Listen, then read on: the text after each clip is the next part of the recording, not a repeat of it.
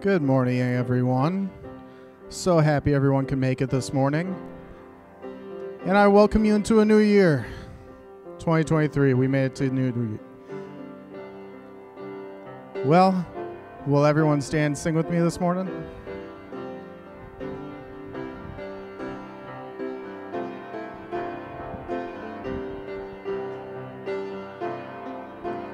Praise God from whom all blessings flow. Praise Him, all creatures here below. Praise Him above the heavenly hosts.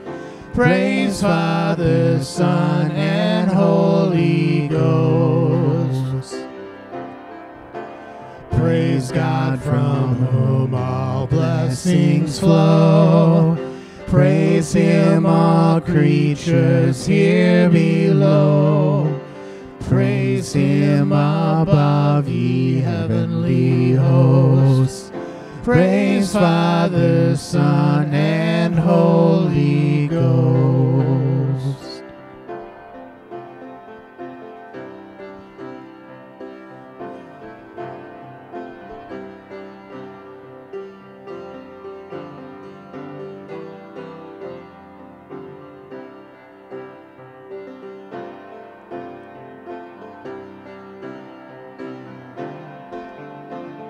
Give thanks to the Lord, our God and King.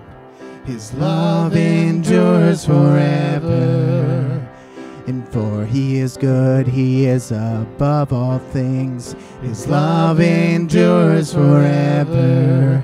Sing praise, sing praise.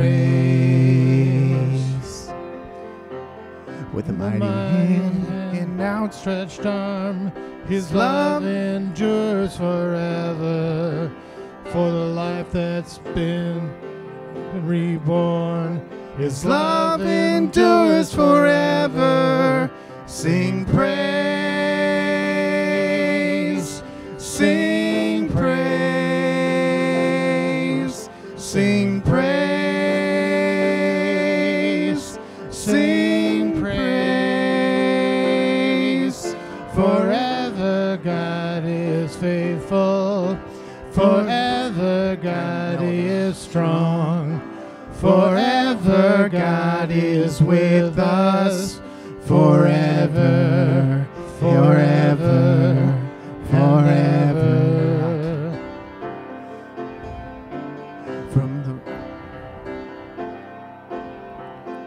From the rising to the setting sun, His love endures forever. And by the ground He will carry on. His love endures forever. Sing praise, sing praise, sing praise, sing praise. Forever God is faithful, forever God is strong, forever God is with us, forever, forever, forever God is faithful, forever God is strong, forever God is with us, forever, forever, and ever.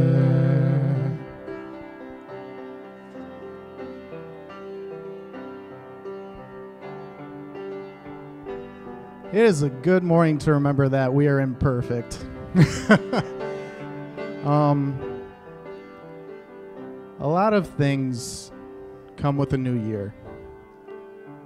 New beginnings, time for improvement, and time to reflect. Every year we learn to look back at what happened last year and try to look how we can grow on to the next year and become better and become who God wants us to be.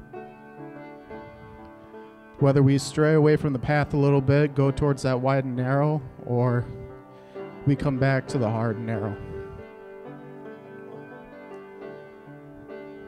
So let the next song just kind of remind you that God can do wondrous things, and He can carry you through the hard times.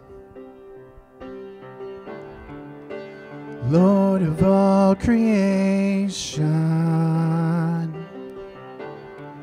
of water, earth, and sky, the heavens are your tabernacle. Glory to the Lord on high, God of wonders beyond our galaxy. You are holy, holy. The universe declares your majesty. You are holy, holy, Lord of heaven and earth, Lord of heaven and earth. Early in the morning, I will celebrate the light.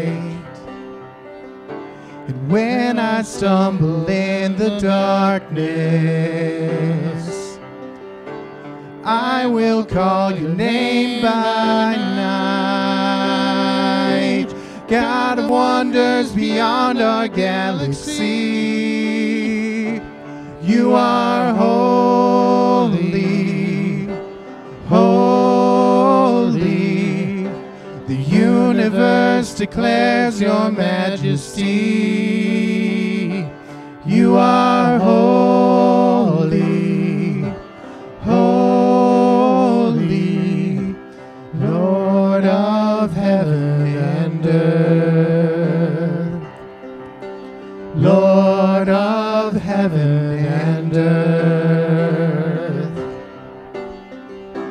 Hallelujah to the Lord of heaven and earth. Hallelujah to the Lord of heaven and earth. Hallelujah to the Lord of heaven and earth.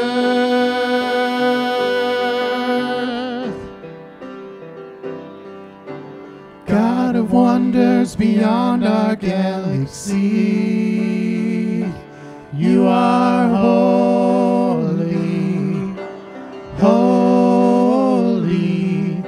The universe declares your majesty. You are holy, holy, Lord of heaven and earth, Lord of heaven and earth.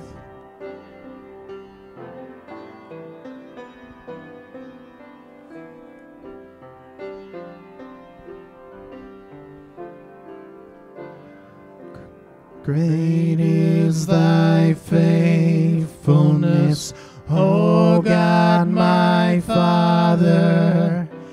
There is no shadow of turning with thee. Thou changest not, thy compassions, they fail not. As thou hast been, thou forever wilt be. Great is thy faithfulness, great is thy faithfulness. Morning by morning, new mercies I see. All I have needed, thy hand hath provided. Great is thy faithfulness, Lord, unto me.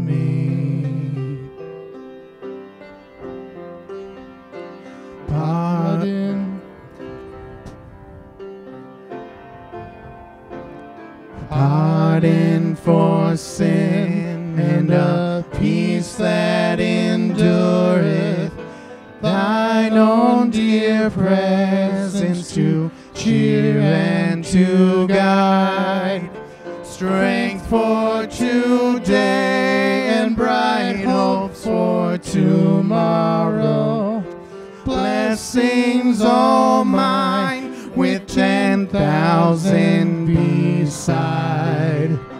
Great is thy faithfulness, great is thy faithfulness.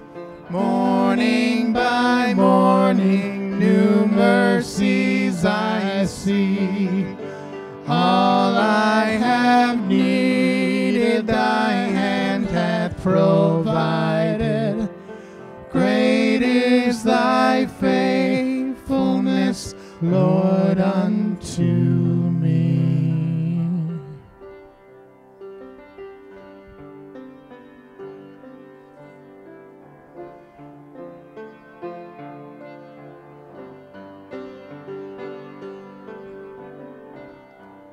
When the music fades, all is stripped away, and I simply come, longing just to bring something that's of worth, that will bless your heart. I'll bring you more than a song, through a song in itself. It's not what you have required.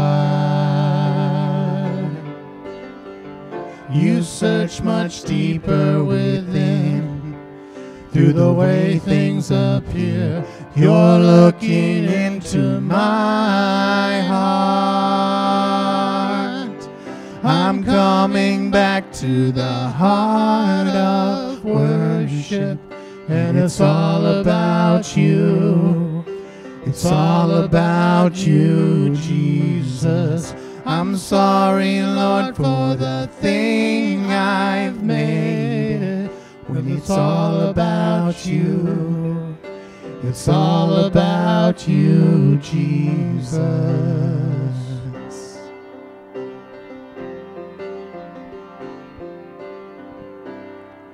King of endless worth, no one could express how much you deserve. Though I'm weak and poor, all I have is yours, every single breath. I'll bring you more than a song, for a song in itself, it's not what you have required. You'll search much deeper within, through the way things appear. You're looking into my heart. I'm coming back to the heart of worship, and it's all about you. It's all about you, Jesus. I'm sorry, Lord, for the thing I've made. When it's all about you, it's all about you, Jesus. I'm coming back to the heart of worship, and it's all about you. It's all about you, Jesus. I'm sorry, Lord, for the thing I've made. When it's all about you, it's all about you, Jesus. Will you pray with me? God, thank you for this time to come together as a family. New faces, old faces, all are welcome. Your family is an abundance of all of us. And I thank you for each and every one sitting here, standing here, whatever they can do. Either way, being here is praise to you. worshiping together is praise to you. Let us continue to praise with our bodies and our minds and our souls throughout every day, every hour, every second of the year. And let this day be a reminder for that. In your name, amen. You can be seated.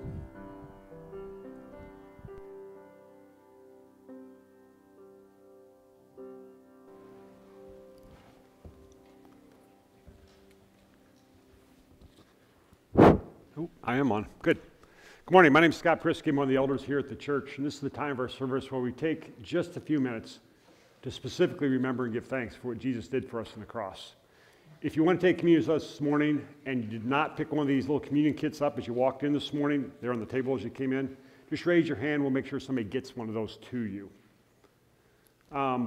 As I was preparing for what I want to talk about this morning, earlier in the week, a video popped up on my social media feed that I thought was so good that I thought I'd play this short 2-minute video for you this morning. It's so rich with information and the way it's presented. I thought it was so good that I just felt like we could go that direction. Looks like he's got it going, ready to go. In his goodness and in his mercy, sent forth his son, who was not born of ordinary generation, but was born of a virgin. Yes, the virgin birth matters. Why? Because if he's born of ordinary generation, he's born in sin. But because he's not born of ordinary generation, he's not born in sin. He's clean of sin. His record is clean. And he keeps his record clean.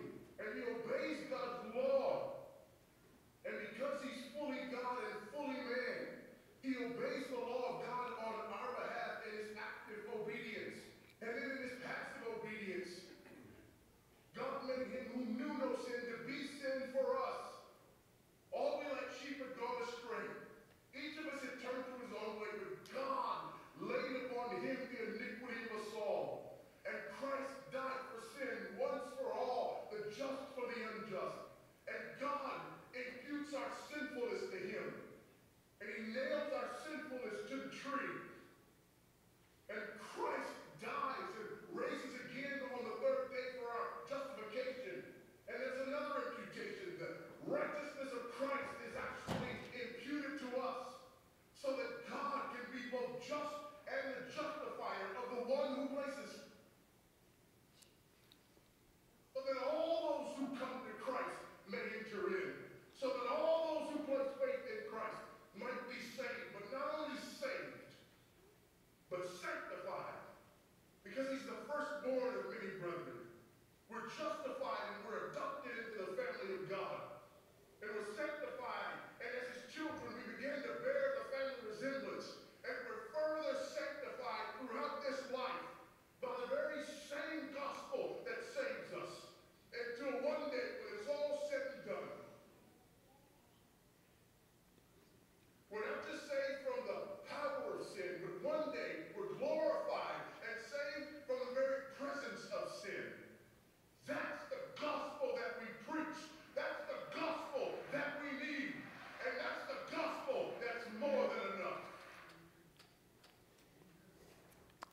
Worked better than I thought, actually. Good. Will you pray with me this morning, and we'll take communion together. Dear Heavenly Father, thank you so much for loving us. Thank you for who you are and all that you've done. Thank you for being sin for us, paying the price for our sin, adopting us into your family, and then sanctifying us, growing us, maturing us throughout our lives to be more and more like you. So someday that we can spend eternity with you in your presence, free from sin, free from the desire of sin, free from the pain and suffering that sin brought. God, thank you again for loving us so much. In your Son's name we pray. Amen.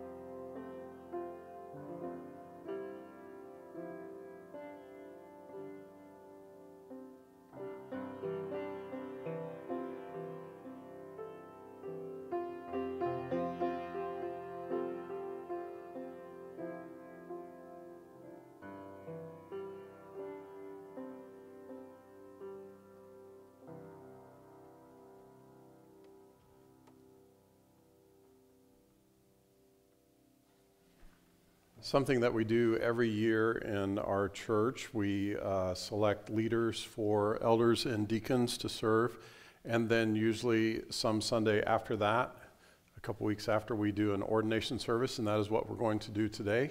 And so I'm going to have Dale and Scott come up here. Dale and Scott are continuing on as elders. Scott was reselected or affirmed again for another 3-year term, and Dale's currently serving his 3-year term. And so, thank you, Dale. And we're going to do a ordination service, and so we're going to start that service with a prayer by Dale.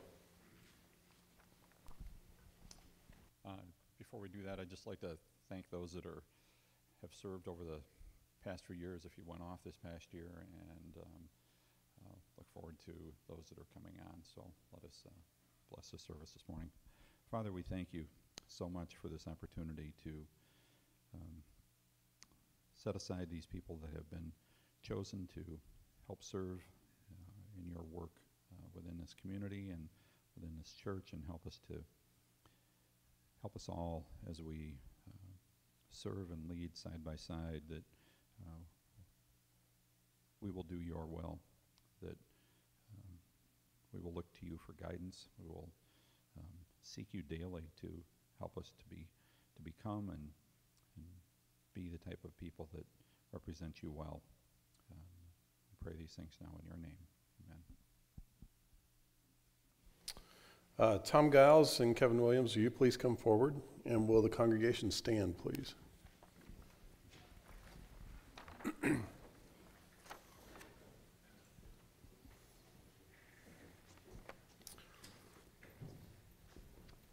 Have you, members of this community of Christian believers seeking God's guidance and wisdom, chosen Tom Giles and Kevin Williams, who now stand before you, to be an elder in our congregation to care for the spiritual welfare of this congregation? If so, please answer, we have. And do you wish them to be set apart to shepherd this flock as the elders tended the flock of God in the early church? If so, please answer, we do. You may be seated. You're being set apart today as elder. The title of your ministry means pastor and shepherd. You've been selected by the members of this congregation to care for their spiritual growth and to lead them toward maturity as Christians. Have you prayerfully considered the privileges and responsibilities that will be yours through your service as elder? If so, please say, I have. Are you willing to accept this task and commit yourself to be a shepherd, a guardian, and a leader, and an example for this family of Christian believers? If so, please say, I am. Will you seek the help of God through prayer and the study of his word, so that your service will bring honor to him and to his son, Jesus Christ? If so, please say, I will. Will you guys please kneel?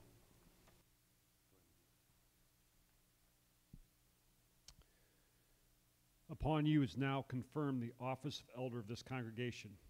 You have been chosen by your peers and have declared your willingness to accept this office.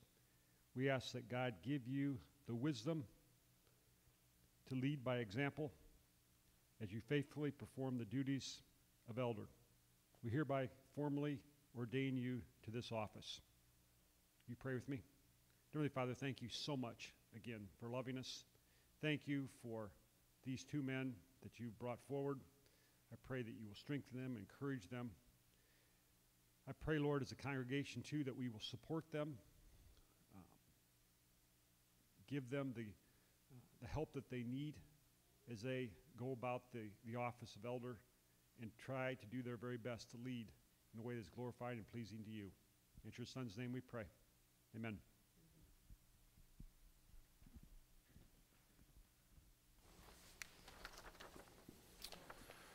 Would the congregation please stand again, and would John Franklin and Bill Nyman please come forward?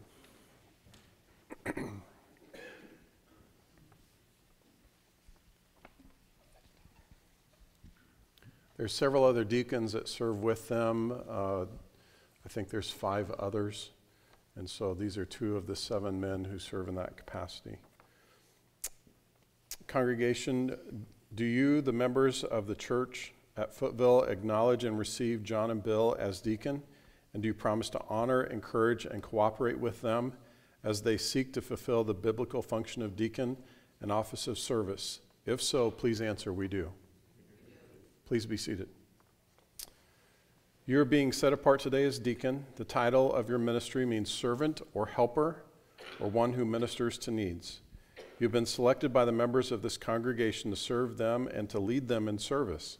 Have you prayerfully considered the privileges and responsibilities that will be yours through your service as deacon? If so, please say, I have. I have. Are you willing to accept this task and commit yourself to be a servant of this congregation, to help those in need, and to teach others to serve well by your example as deacon?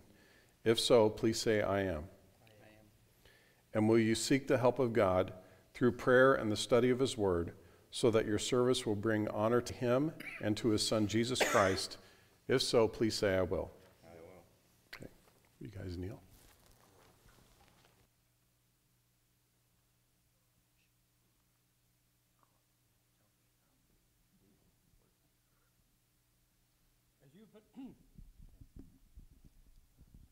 As you've been chosen by the members of this congregation to serve as deacons, we confirm the choice and ordain you to the office of deacon of the Church of our Lord Jesus Christ, which he purchased by his own blood.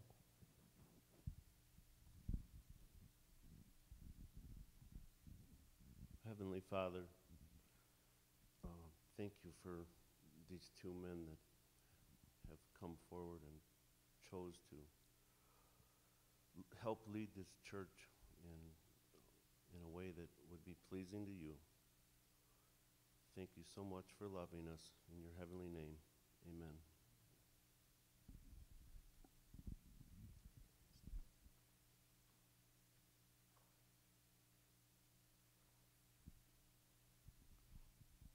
The Lord bless you and keep you. The Lord make his face to shine upon you and be gracious unto you. The Lord lift up his countenance upon you and give you peace. Amen.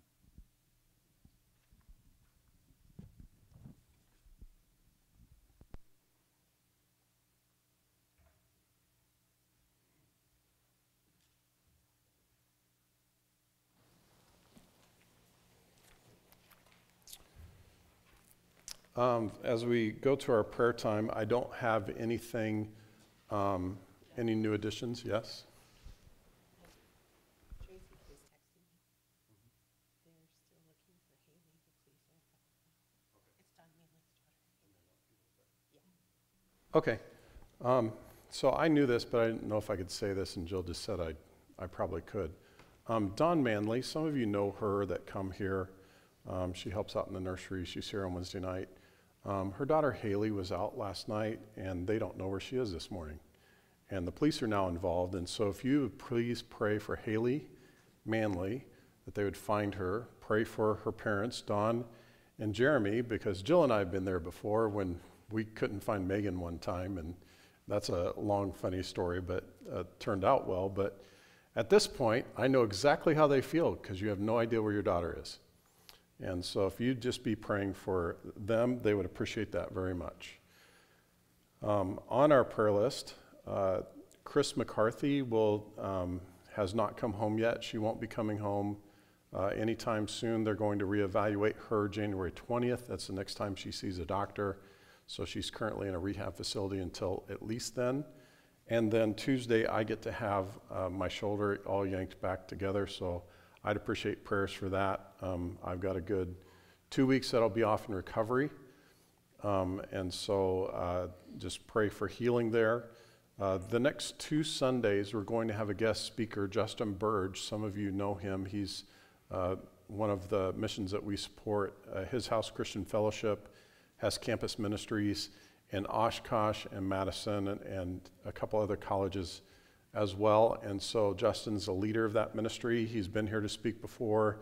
He does an excellent job. So the next 2 Sundays, Justin's going to come and preach while I'm not here. Maybe I'll show up that second week, but I know that the recovery is going to be challenging, at least at the start. And so I appreciate your prayers for that as well.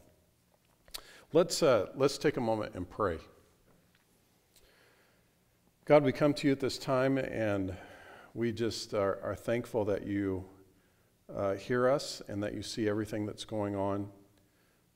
God, we especially want to lift up Haley, Manley, Lord. Don and Jeremy don't know where she is. And that's really hard as a parent. And we hope that it's pretty something innocuous, that maybe she just is tired or fell asleep or doesn't hear her phone or whatever it is. Lord, we pray for a simple resolution. But Lord, until they know where she is, that's just nerve-wracking. And so, Lord, help us to, throughout this day, to lift them up, to encourage them through prayer. God, we know that you know where she is. And we ask you just to reveal that and resolve this quickly for that family.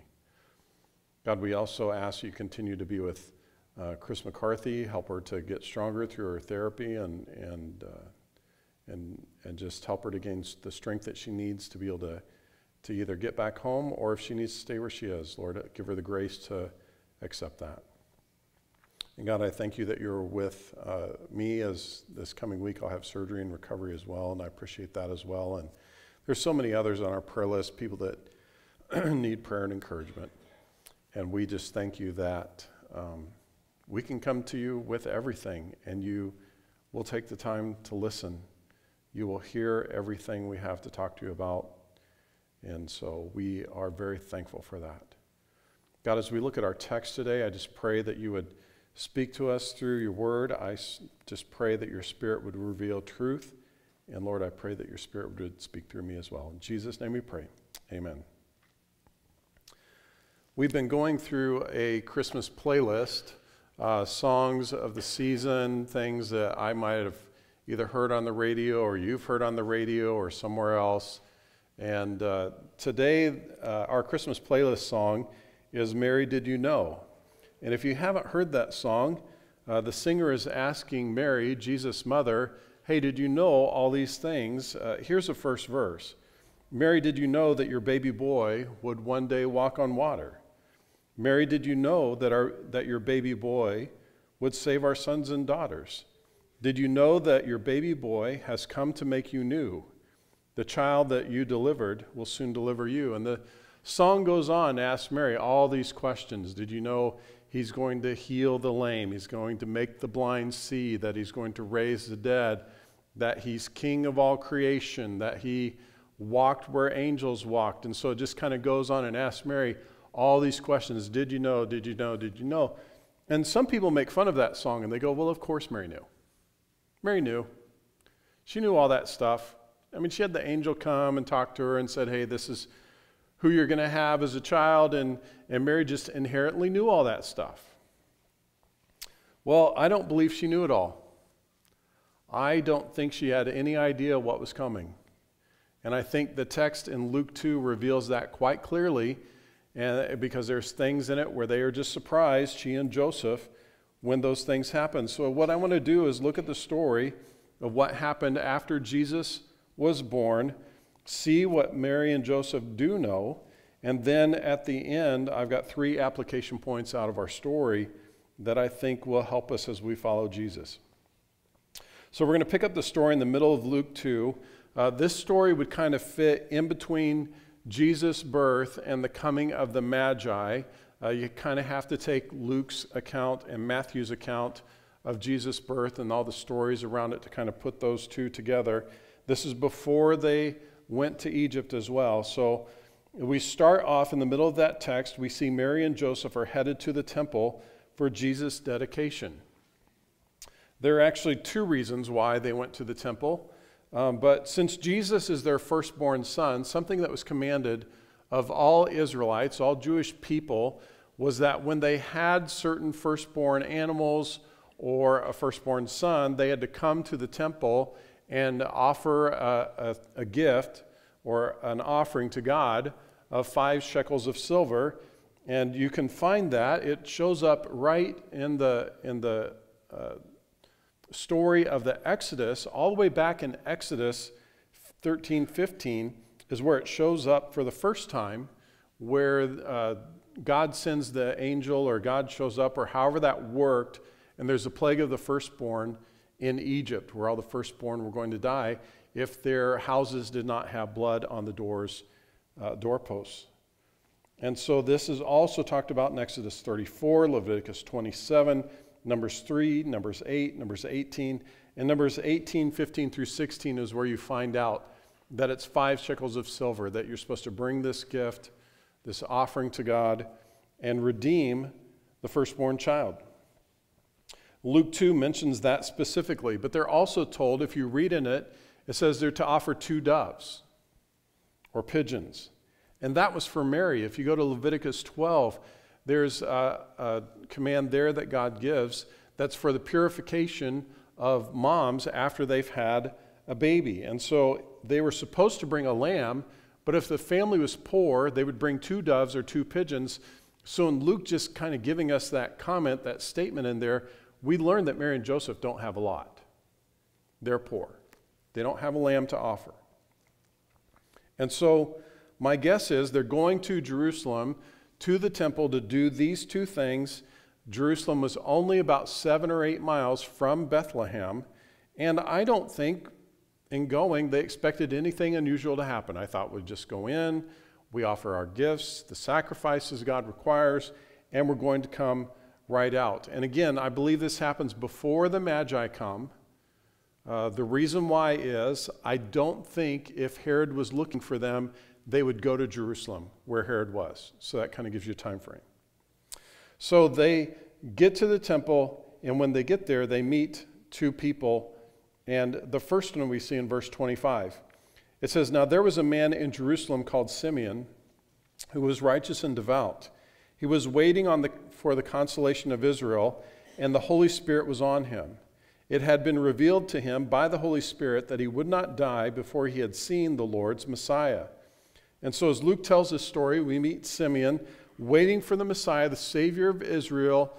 We know he's old because it says he's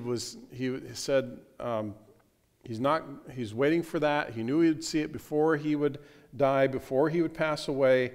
That was going to be something he would experience. And so maybe he knows all this through a dream. We don't know how he knows that.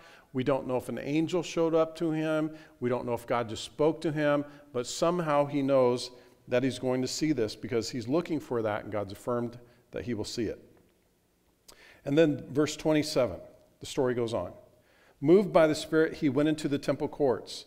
When the parents brought in the child Jesus to do for him what the custom of the law required, Simeon took him in his arms and praised God, saying, 'Sovereign Lord, as you have promised, you may now dismiss your servant in peace. For my eyes have seen your salvation, which you have prepared in the sight of all nations, a light for revelation to the Gentiles and the glory of your people Israel.'" And so I'm sure as he comes up and sees the baby and comes to Mary and Joseph probably taken a little back, like, well, what's this guy going to do? What's going to happen here?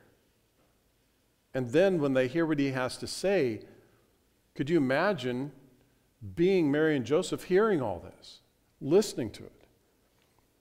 Look on in the story, verse 33. It says, "The child's father and mother marveled at what he had said about him. Then Simeon blessed them and said to Mary his mother, 'This child is destined to cause the falling and rising of many in Israel, and to be a sign that will be spoken against, so that the thoughts of many hearts will be revealed, and a sword will pierce your own soul too.'" This last part, Simeon directs directly at Mary. She would see the opposition Jesus faced from Jewish leaders. She would see what would happen when they hated him, when they wanted to get rid of him. She would see the crucifixion. She stood at the foot of Jesus' cross. Joseph isn't mentioned after the next part of our story, after the last thing that happens in this chapter. He's not mentioned. So I think somewhere between Jesus age 12 and Jesus start of his ministry, which is probably around age 30, Joseph dies in that span. And it's only Mary, and that's why he says that to her. Well, if Simeon, what he said wasn't enough, then someone else comes up to them. Look at verse 36. There was also a prophet, Anna, the daughter of Penuel of the tribe of Asher. She was very old and had lived with her husband 7 years after her marriage, and then was a widow until she was 84. She never left the temple, but worshiped night and day, fasting and praying. Coming up to them at that very moment, she gave thanks to God and spoke about the child to all who were looking forward to the redemption of Jerusalem. She's 84. That's very old in that culture. It's very unusual. She was only married 7 years. Maybe she was married at 14 or 15 or 16. That means she's been a widow for almost 60 years. That's a long time. She's also a prophetess. She proclaims the future. She might have dreams or vision. She's inspired by the Holy Spirit to speak. Maybe she also was spoken to through a dream, or an angel appeared to her. And I'm sure when the people who knew her, she is in the temple all the time, so people must have known her, or known about her at least. When they hear her talk about this child and who he is, I'm sure they're amazed. I'm sure they're wanting to know more. And I'm sure Mary and Joseph leave these two interactions and go and do what they had to do in the temple, but I'm sure they're wondering, wow, what does all this mean? Then the text in Luke's account says they went to Galilee. My guess is they ended up there via Bethlehem and then Egypt and then Galilee, to kind of mesh those two stories from Matthew and Luke together.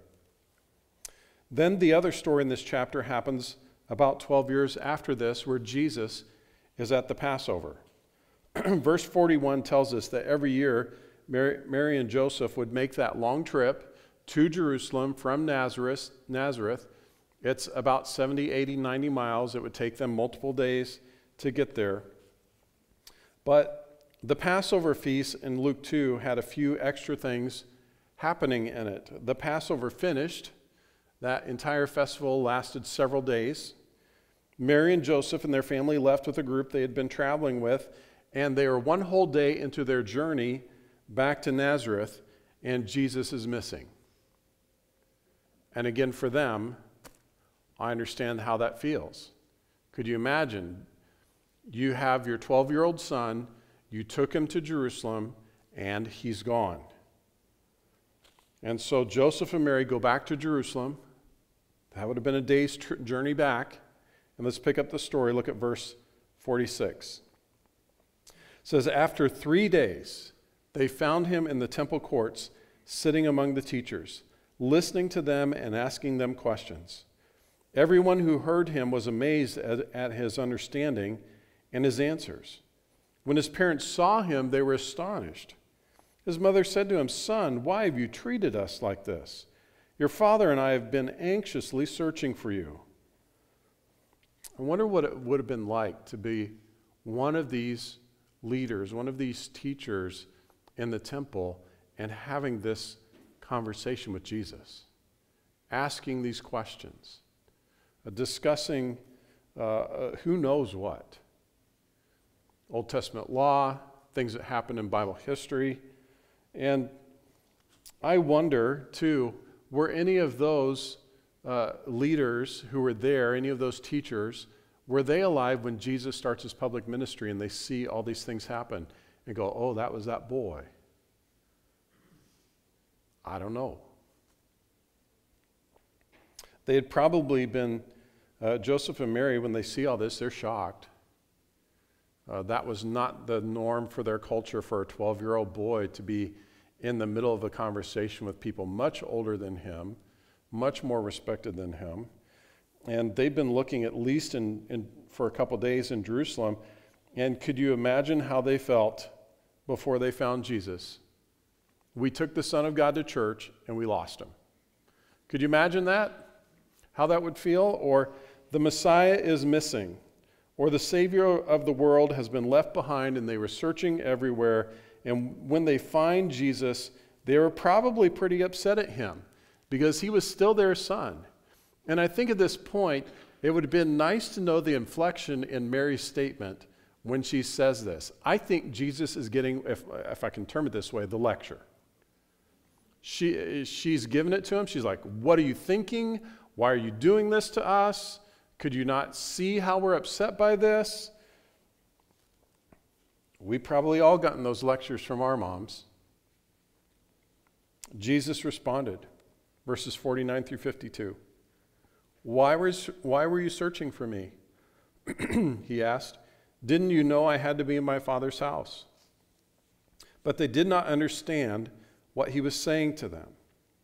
Then he went down to Nazareth with them and was obedient to them. But his mother treasured all these things in her heart. And Jesus grew in wisdom and stature and in favor with God and man. Jesus was where he thought he should be. And again, Mary and Joseph, the text says quite clearly, they didn't understand what he meant by his statement. Jesus went with them, was obedient to them. He honored his father and mother. And Mary did something here in these verses that we also see in Luke chapter 2, verse 19, when the shepherds came and found them in the stable in Bethlehem. She treasured all these things in her heart. She just kind of filed them away. Thought about what is this that happened. And Jesus grew up and prepared for what he had come to do. From the story, I want to draw 3 application points. I think there are things in this text that apply to us, that are useful to us. I think it's not just a couple of good stories that kind of go around the birth of Jesus that we can read to kids when they're little or act out in a Christmas play. We primarily see Mary and Joseph being active in these stories, and we need to pay attention to several things. The first thing we need to pay attention to is their commitment to God. Joseph and Mary does everything required by the Jewish law. They did. They go to the temple to present Jesus, God's son. They didn't think they didn't need to do it because of who he is. They did it because they were devoted followers of God. They gave the offering for Mary's purification. And they were a poor family. They probably had to scrape some money together to be able to take in these 2 doves or 2 pigeons. They didn't have great wealth, but they offered what they could. They did everything expected, and they did it humbly, especially when they encountered Simeon and Anna. They did everything God asked, either by the angel, what was said to Mary, or by the dream that Joseph had. They did it all. They were devoted to God. They had a great commitment to him. Why did they? Did you ever think about that? Why did they? I mean, why didn't they say, we're parents of Emmanuel, God with us, the Messiah. Why do we need to take him to the temple to present him to himself? Why didn't they just say that? Why do we have to take the promised one, the Savior of Israel? Do we really need to redeem God's Son, his firstborn? Do we really need to dedicate him? When you think about it, I guess they have a lot of valid reasons probably not to do it. But they did. And then Mary. She is the virgin who conceived by the power of the Holy Spirit, working in her the fulfillment of Old Testament prophecy. She spoke with angels. What was in her was conceived of the Holy Spirit. Why does she need to be purified? Why does she need to go through that? They could have made excuses as to why they really didn't need to go to the temple. But I don't think that ever crossed their mind. I don't think they ever thought, we don't need to do this. We're an exception. We don't need to show up. They did everything God required, and it was because of their devotion to him. They probably never thought of a reason why they shouldn't go. They were committed to following God completely. Because they did, they met Simeon, and they heard all the things that he had to say. They also met Anna, and she worshiped God through their encounter. She encouraged others who were looking forward to the redemption of Israel. Many people were blessed by their encounter there with these 2 people. Many people were encouraged by it, and I'm sure they were as well, as they were blessed. Our commitment to God is not just for me or for you. Our commitment to God is to be lived out in a community of other believers, a community that's messy, that's far from perfect, where we need others to help us, where things aren't always easy or the way that we want them.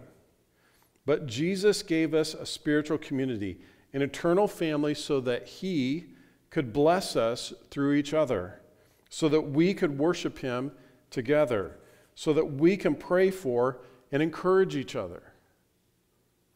I can't imagine what it would feel like if I was Don and Jeremy and I didn't have anybody I could talk to or anybody I could ask to pray for me.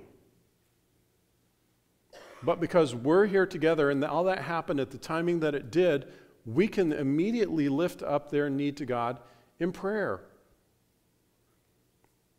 If you make one resolution this year, make this one: to be with each other more and more as a church family. That means it will happen here, and it will happen other places too. And let God work through you to accomplish his purposes for you and for others in the community that he gave you and me. Joseph and Mary also, we see in the text, they led their son. Jesus is God. Think about that. That must have been pretty unusual to be a parent and know that your child is God. I mean, do you treat him differently? Do you act differently? What do you do? But the text says they take him to Passover. They went there yearly. Jesus stays behind. They go look for him. Jesus never sinned, so I get the sense, though, in reading this story, maybe a little bit between the lines, that 12-year-old Jesus is a little bit of a challenge at times. I don't think that's out of the realm of possibilities. That's not being disrespectful to God or to him. But imagine having discussions with him knowing that he is Messiah and God's Son. That probably changed how things went. That probably changed how things worked, or who people thought of Jesus and how his siblings treated him. That probably changed all those things. Jesus thought he was doing the right thing and staying there and talking to the leaders. And it feels like he is showing others who he is. But Mary wants him to know that it wasn't the best decision to stay behind. And obviously they told him it was time to come home, and he was obedient to them, and that was great. But like I said, can't imagine having the responsibility to raise Jesus as a son, but they did it. They led their son. They did what was right for him. They would protect him by taking him to Egypt to escape Herod. They taught him about what it meant to follow God. They taught him the Old Testament law. They would talk about all the things that God did for Israel and for them. And Jesus knew it all, but they still did that. They led him as his parents. They would take him to Passover year after year. They would celebrate what God did to lead them out of Egypt. They would choose the Passover lamb and then sacrifice it and eat it together when Jesus saved Israel and led them out of slavery. Jesus was there with God for all of it. He saw everything that happened. They taught Jesus about what it was like to be part of a family and follow God. Keep your eyes open and look around you. Someone might need you to help lead them. Maybe it's a child you know who's young and just needs guidance, who needs someone to teach them about God. Maybe it's someone who's new to following Jesus and they haven't really understood everything that they've gotten into. They don't really understand what it means to follow him. Maybe they haven't even made that decision yet and they're trying to find out more about him. And you have the opportunity. You have the opportunity to lead them. Maybe it's someone who I would term a spiritual infant or a spiritual child, and they just need a spiritual parent to walk with them. Be willing to lead others and disciple them. Be willing to be led if you need that. It's one more reason why we need each other, so that we can learn about God and become more like him. Last, Joseph and Mary trusted God to lead. Mary didn't know all that God would do. She didn't. So when you hear that song, Mary, did you know? She didn't know. She didn't know everything that was going to happen, but she pursued God to know him more. She was humble and followed what God told her to do, and Joseph did that as well. They trusted God to lead. When Simeon said to Mary, "This child is destined to cause the falling and rising of many in Israel, and to be a sign that is spoken against, so that the thoughts of many hearts will be revealed, and a sword will pierce your own soul too." I expect Mary knew at that point something was going to come that she wasn't going to like. I expect at that point Mary thought, I can just protect him from this. I can keep him safe from this, but she doesn't do that. She doesn't hide him away. She doesn't stop him from being the Lamb of God who would take away the sins of the world. She doesn't do any of that. She helped Jesus, as any mom would have, to become a young man who grew in wisdom and stature and in favor with God and man. And she didn't know that he would raise the dead or walk on water or teach thousands. She didn't know that he would heal the lame and the blind. She didn't know any of that. But she was there with him. She stood at the foot of the cross. I'm sure she had lots of questions for God at that point, wondering why everything is happening this way. Has he really fulfilled his purpose? Was it all going to end like this? And then 3 days later, when he raises from the dead, she was there. And she was there when the church began. If you look in Acts chapter 1, she was present. How much trust did it take for her to help Jesus as he grew up to be his mom and watch him become Lord and Messiah? We can learn a lot from Mary and Joseph. We can let God lead. We can walk with others. We can follow him together. We can be committed to each other and to know him. And we don't know everything that's going to happen. We don't know everything that's going to take place. But we can know the one who invites us to go with him, Jesus, our salvation and our Lord who rules heaven and earth, now and forever. Let's pray. God, we thank you for this story out of Luke chapter 2. We thank you for what you revealed to us through it. We thank you for Joseph and Mary, for their obedience, for their love for you, for their commitment to you. Lord, help us to become more like them. We don't have a Jesus that we get to raise, or we don't have Jesus that we have in our church or our congregation, someone that we are seeing as a child growing up. But Lord, we have people around us who are following you, who need to be led, who need to be encouraged, who need us to walk with them. Lord, help us to do that well. Lord, we thank you for their story. In Jesus' name, amen. Today, if you have a public decision if you'd like to make, if you don't know Jesus as Lord and Savior, or maybe you need prayer, please come forward as we stand and sing.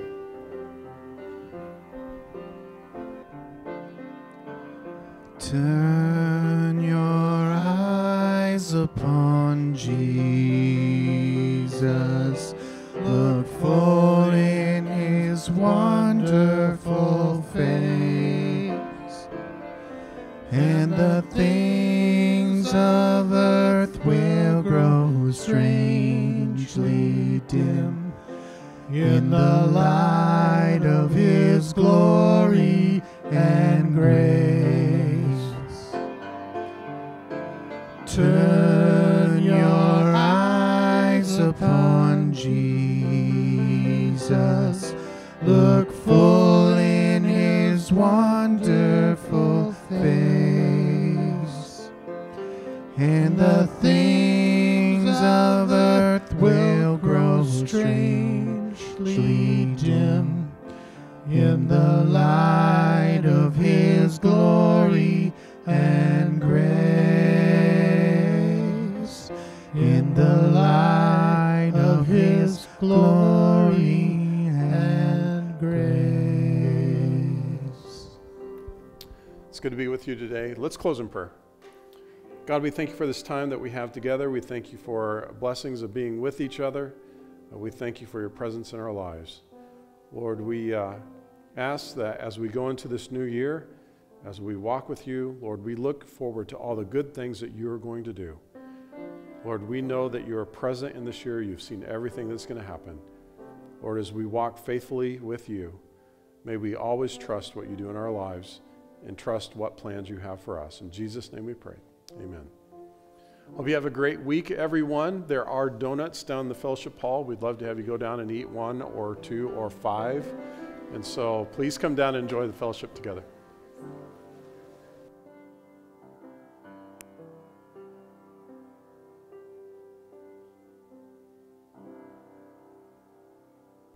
Thank you, Mr. Ken.